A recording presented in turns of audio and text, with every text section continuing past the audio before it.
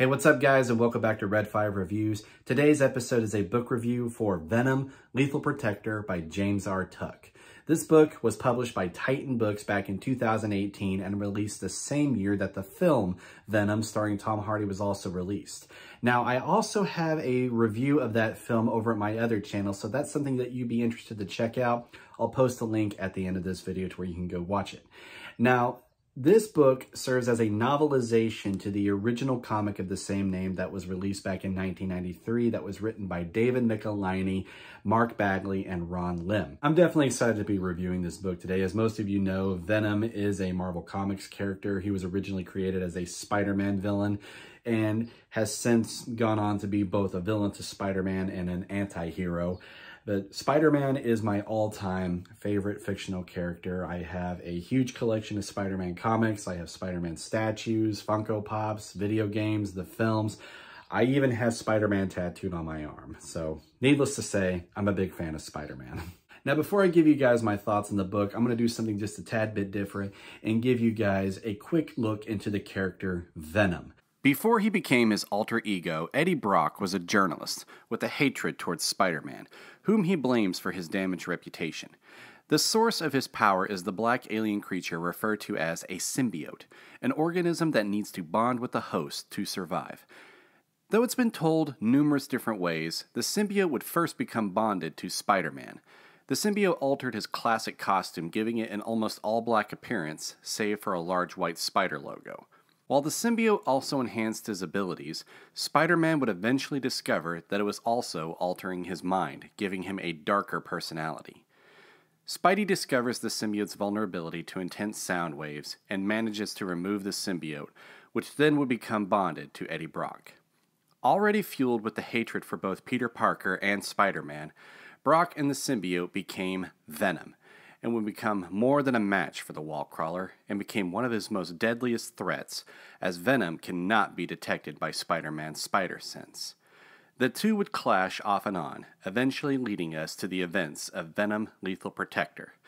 The synopsis for this story is read from the back of the book. Eddie Brock and his alien symbiote share a common goal. They want to kill Spider-Man. After numerous attempts to squash the web spinner, however, they reach an uneasy truce with him and head west, eager to leave Trouble behind. But Trouble has different ideas. In San Francisco, Brock becomes a secret defender of the innocent. But at 6 feet 3 inches, with bulging muscles and fangs, he quickly draws attention. First, from a furious Spider-Man, certain Eddie has broken his word. Then from a cadre of enemies eager to kill the Lethal Protector. These are the spawn of Venom, and they're out for blood. And now for my thoughts. This book was pretty fun and very decently written. Full disclosure, I have not actually fully read all of the original comics, so I don't have much to compare it to.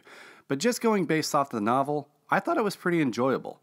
The characterization was nicely done, and the pacing was pretty good for the most part, with the exception being I did think the middle portion of the book was just a tad bit slow.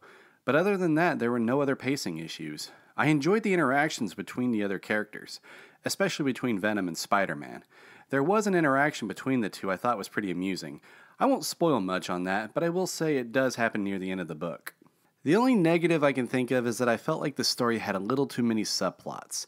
Venom encounters the Life Foundation, Venom encounters a man who's out for revenge against him, Venom encounters Spider-Man, Spider-Man investigates Eddie Brock's father, Venom discovers an underground city, the list goes on.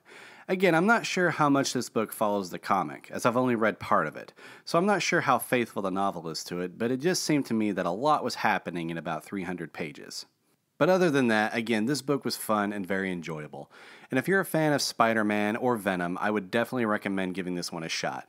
While Venom's story has been told in different ways for both page and screen, and even video games, it was pretty nice to get to read a story revolving around the classic concept. I'm going to give Venom Lethal Protector by James R. Tuck 4 out of 5 stars. But if you guys read this book or the original comic, what did you think of this story? Either way, let me know in the comments below and I'll be happy to check them out. And thanks so much for checking out this review, everyone. I hope that you enjoyed it. I have quite a bit of notes written for these novels of the Marvel Universe, so definitely expect some more reviews coming soon. But until then, this is Red 5 standing by.